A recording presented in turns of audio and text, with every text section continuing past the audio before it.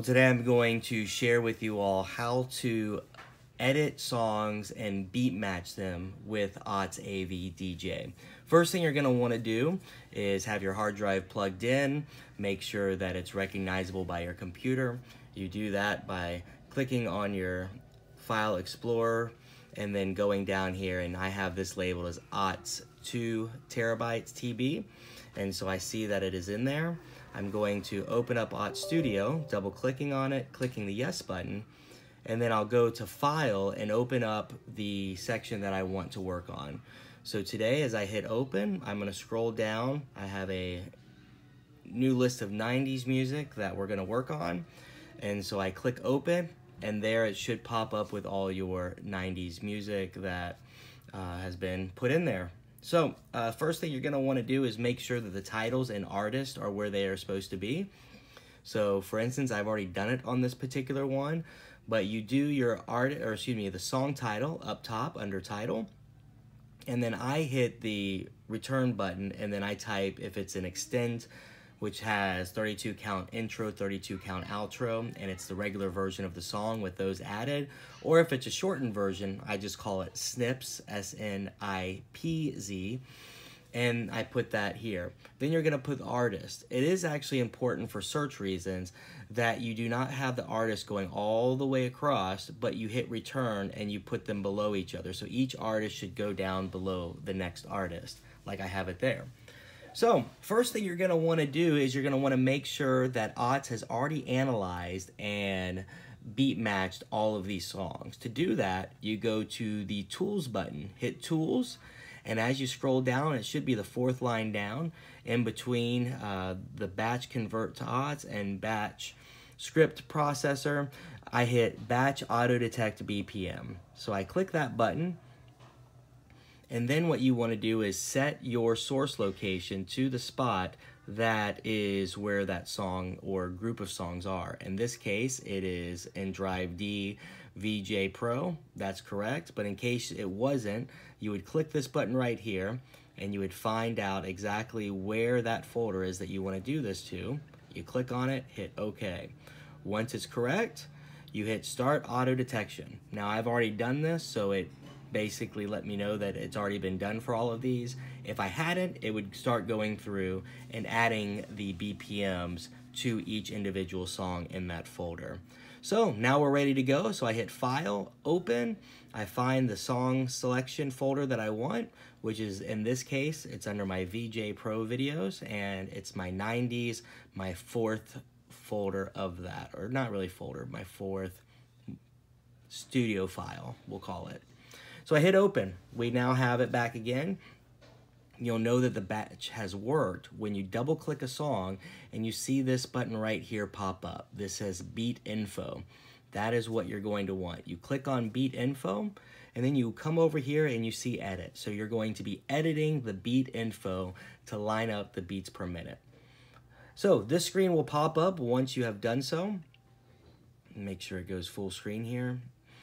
And so here's some things you're going to see. The parts that you want to know for sure is up here, right? It says active, allow use.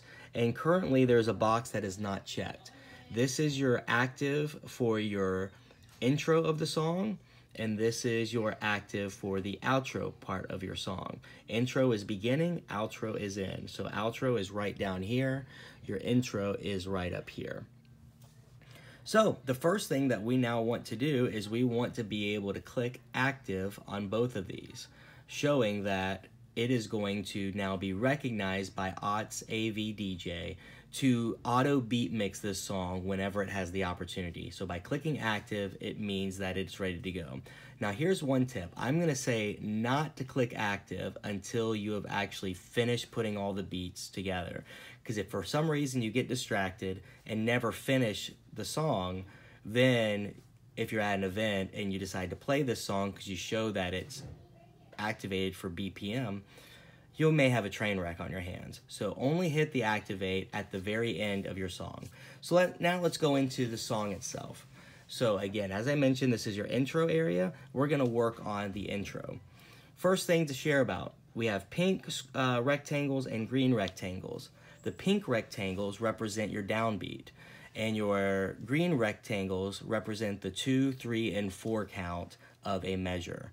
So if you're musically inclined, there are 8 measures, then a segue point, which is this little rectangle white in the middle, and then there's 8 measures, and then an outro point at the end. So the white rectangles on top are your beginning, which is right here, your middle or your segue point right here, and then your ending point, which is right here. And you can click in this area down here to get to those spots quicker. So first we want to get a feel for the song. We want to know, where does the song kick in? Where does the lyrics begin? At that point, that's where we're going to want our ending mark to be. So we'll come near to here to see if our song picks up. And what we just noticed is that the song vocally did not pick up right there. So let's find out where that song picks up. I actually know where it does. It's a little further down. And that's where it picks up. Right there. Let's back up a little further. And so right here on this spot is where the song kicks in. So that's where we're going to want our intro ending point to stop, or excuse me, to start. So each one of these lines that you see on the screen, this line, these are your bass beats. And so that's what you want to line up, because that's what's easiest to mix with. And so I believe it was right here. Let me find out again. Bam. Right there. So that's where the song kicks in. So I'm going to take my ending white rectangle, and I'm going to come all the way down to right here. And so that's where I want this song to kick in by itself. And so now I need to find out the middle segue point. And so that's going to be right in the middle of your count. So in this case, there's 32 counts.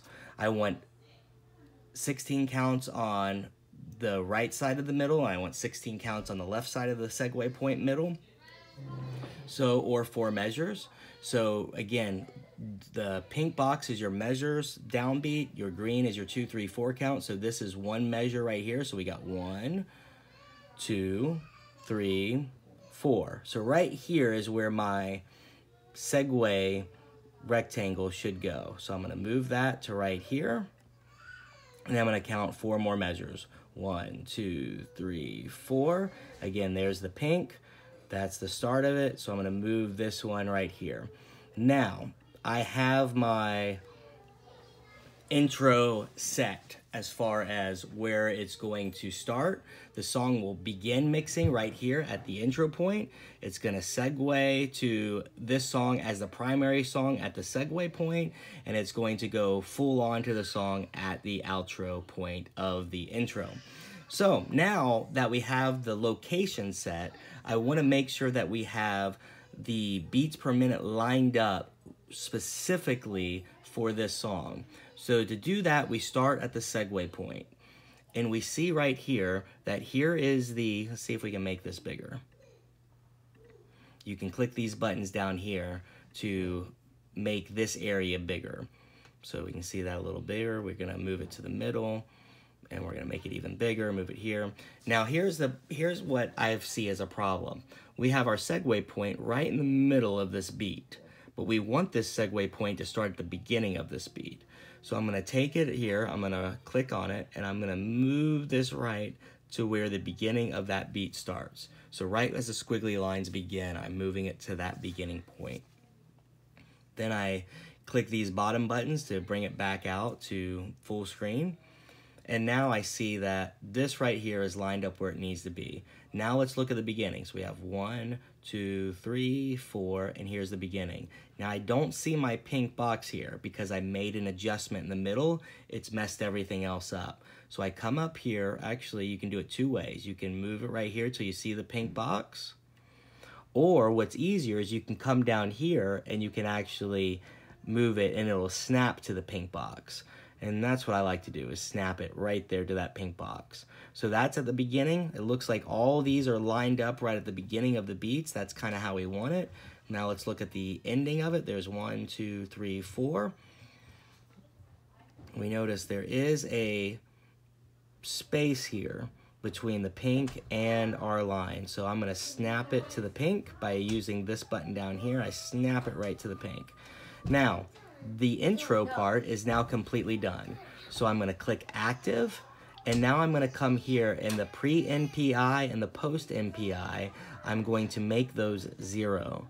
Now, the only time you change these from 0 or 50, if there is no extends or snips to the song where they have added a beat count of 16 to 32 counts before a song and it's actually just vocals at the beginning, then you want to keep it at that 50 mark. It mixes better that way.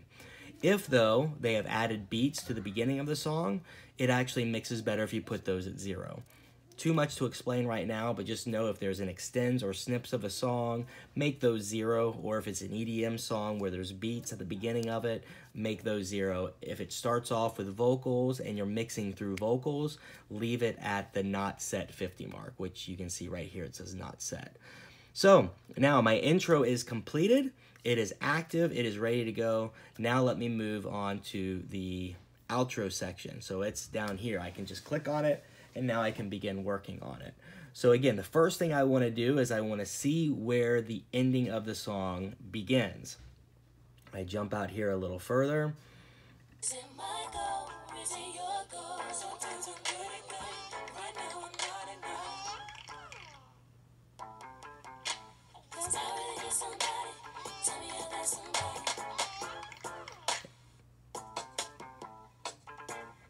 All right, so right there's where it began. So I'm gonna back up.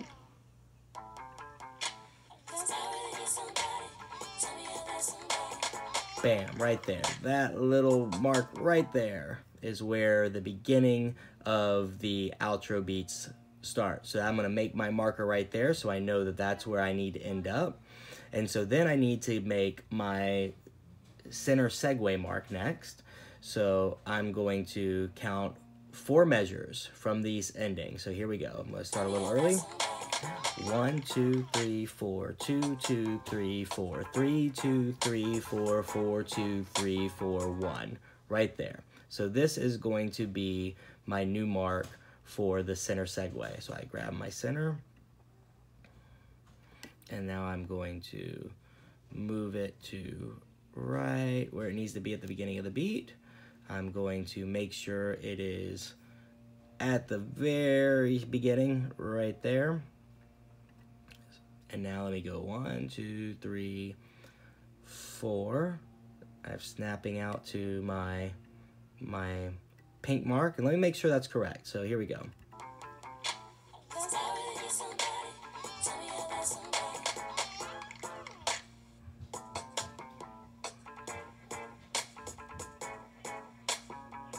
Ah, see, I don't know if you caught that, but I actually went too far. So this is actually my downbeat, not right here. So I'm now going to move this over to right here. So I'm glad I went back and checked that. Good to do due diligence. Make sure I'm right at the start here. Perfect. And now I need to change this back to right here. So I like to snap it by using this right here to that pink. Perfect. So there we go. So there's the pink. And there's my middle. Now I need my ending. 1, 2, 3, 4 measures. Here's my ending. And I'm going to snap it over here. Recheck. 1, 2, 3, 4. Segue. 1, 2, 3, 4. Segue. And we're good. Now, if you're not quite sure if you have it right, so let me go ahead while I have it. Let me hit active. Let me move these to 0. And this song is now complete. And I'll never have to worry about re-editing this song again. Every time I use it, it'll work great. Now, if I'm not quite sure if it sounds right and the beats are really where they need to be, there is this button right here that says Audible Beat Marker Loop. This is going to give me an audible of this track. So I'm gonna be able to now hear if it's matching up well. Let me give you the example by playing it.